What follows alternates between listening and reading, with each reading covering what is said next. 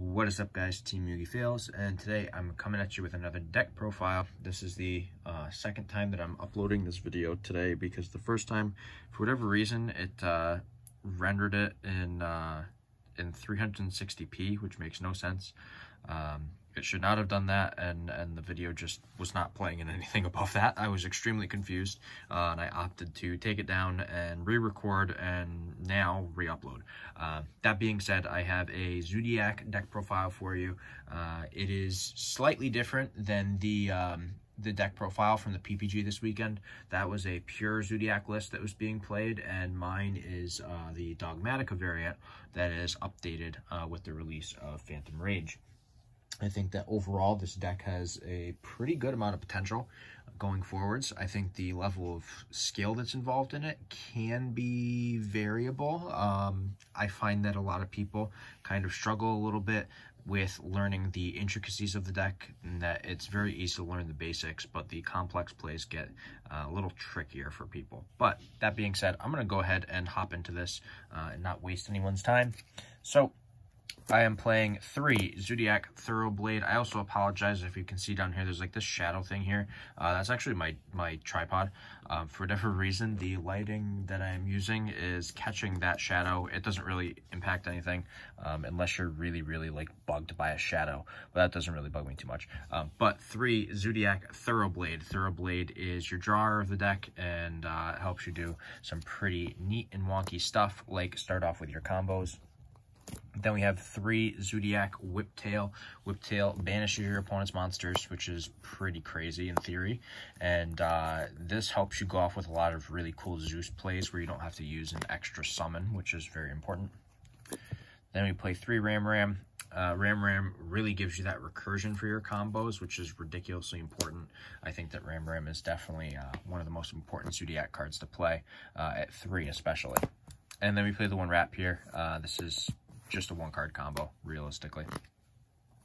Then I play 1 Ecclesia and 1 Flordelis. I don't think you need to play any more than this. I think that the lineup is perfectly fine having just 1 and 1. It's good, but it's just there's kind of like a backup engine and a little extra in case you do your regular combo and you happen to see the other pieces as well. Moving on to hand traps, we have 3 Nib, 3 Ash, and 3 Valor. I think this is probably the most standard hand trap lineup for monsters currently.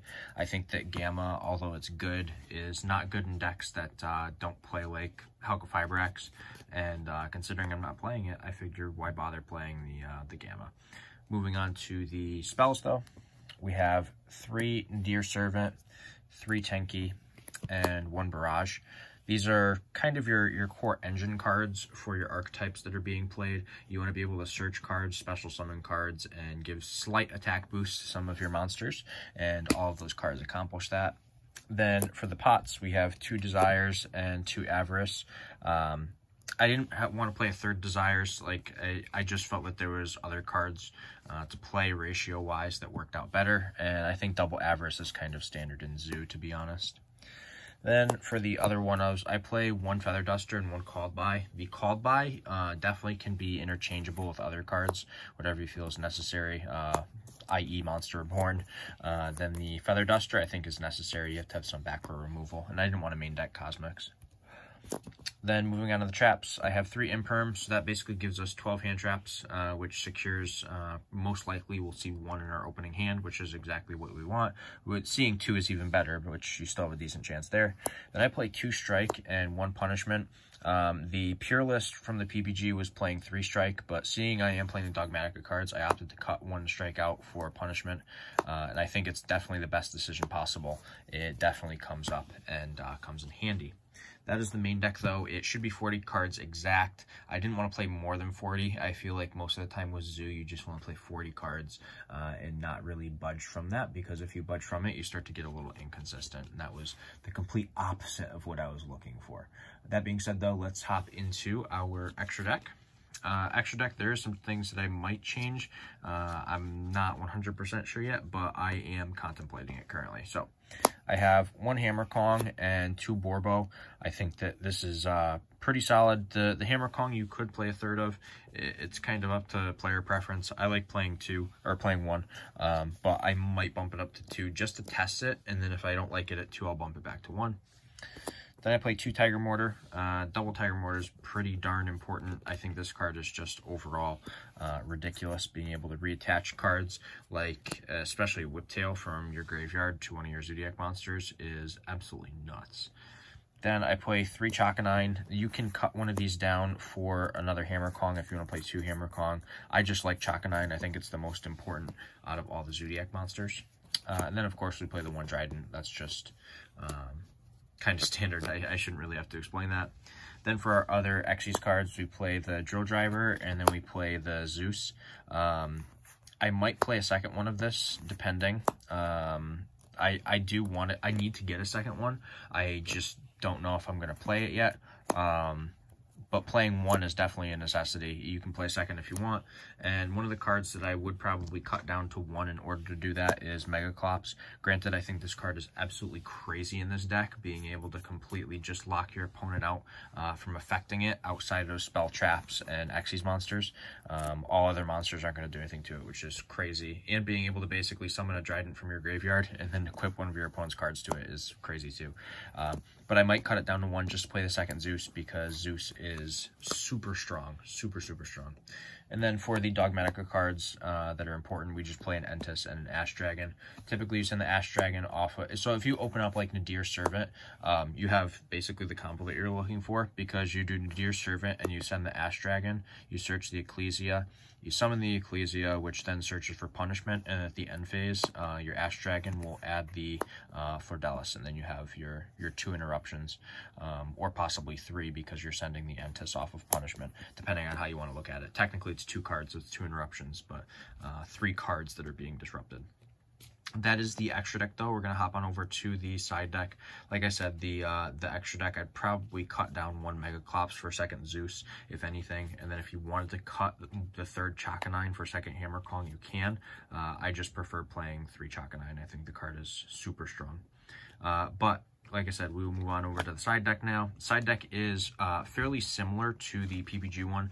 Honestly, the PPG side deck, that is something that looks very similar to a lot of my side decks. If you keep up with my channel and you follow most of the content, you probably saw it and were like, whoa, wait a second, that looks like it's pretty similar.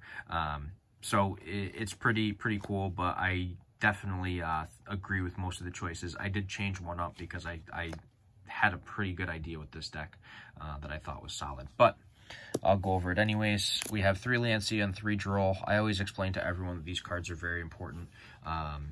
It's just such a good combination of cards to have that, you know, against most of your matchups, you're going to be able to either completely cut your opponent off from playing, or at least slow them down enough to where you can gain advantage. And I think that's very important. That's what the hand traps are there for. Then we have 3 Dark Ruler No More. This is pretty standard in most side decks, to be honest. I mean, you could play Droplet if you wanted to, but I think overall that this is significantly better because it shuts down your opponent's whole board and completely locks them out from basically doing anything for that turn, which is crazy. The only disadvantage is you don't hit for damage, which is okay. It's not the end of the world. Your deck can kind of just set up a bunch of interruptions and make it so your opponent can't play, which is pretty cool. So Dark Ruler is very, very important. Then I opted to play 2 Lightning Storms. I know the PPG list played 3.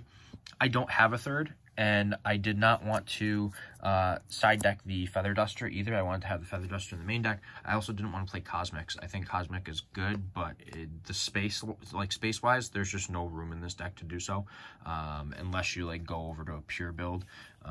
That or you cut out like one effect Veiler and Called By, and you play 2 Cosmic, but I don't think that's worth it.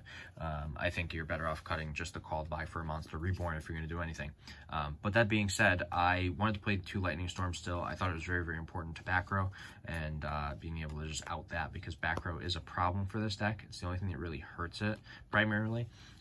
But to help kind of supplement things, I obviously went with the Triple Evenly as well. I felt that the Triple Evenly was pretty important, especially against Eldritch.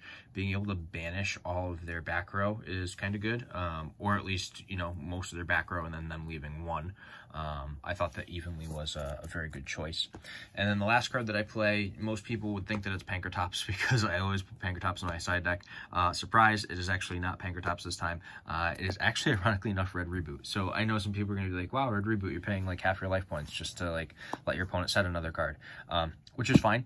You Red Reboot them, and then you go main phase 2, make a Zeus after attacking, and then you just send all of their back row to the graveyard, and they don't have any back row anymore.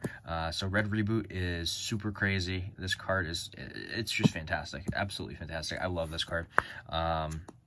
It's worth paying half your life points because your opponent's back row is gone, and whatever monsters they have on the field are gone too. So that's kind of the benefit to it in this deck. But that is the Zoodiac Dogmatika deck profile, basically, because that rounds up everything with the main side and extra, and kind of showcasing this deck, how I'm playing it now, what my thoughts and opinions were on it. I hope it was at least semi-informative. I feel like that this deck is going to be very popular going forwards post Phantom Rage. I think that in addition to that, I think I have the Prank Kids stuff on the way too, the Link ones. So I might post the Prank Kids deck profile within the next week or two, depending on how everything goes. As you guys, some of you may know, I do balance posting videos between work and school, so it is sometimes hectic to do so, but I will do my best to continue pumping out content to the best of my ability. But I hope you guys enjoyed the deck profile. If you did, don't forget to give the video a thumbs up per usual. It is significantly appreciated. You guys have done a fantastic job of getting me over 500 subscribers. I think as I'm recording, we're at like 510 or 511. So I'm very appreciative for that. Once again, I thank every single one of you who has subscribed and continues to watch the content. It is very, very fun to do this and have a nice community growing. But give the video a thumbs up. Don't forget to comment down below to let me know what you think. And for right now, this is Team Feels signing out.